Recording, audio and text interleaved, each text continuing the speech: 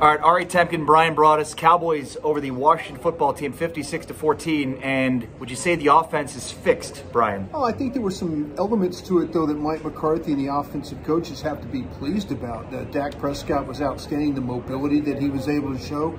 They were catching the balls. They were able to run it effectively. The offensive line with the rotation worked out pretty well for them today. So not a lot to complain about with this offense tonight. And then the defense just continues to do what it's done. I mean, they're dominant, especially up front with Micah Parsons and DeMarcus Lawrence and Randy Gregory, Neville Gallimore. I mean, this is a defensive line like we haven't seen in a long time. Yeah, what they do is when they score points, they make teams one-dimensional. And then the football team was kind of in catch-up mode, and all of a sudden you're getting passes knocked down.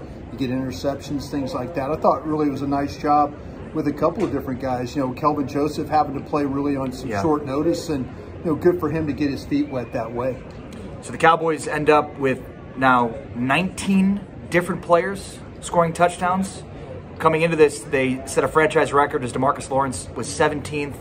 Then Terrence Steele became the 18th, and Chauncey Golston the 19th to record a touchdown for the Cowboys in a magical 2021. All right, for the latest on the Cowboys, it's 105.3 The Fan on the FM dial.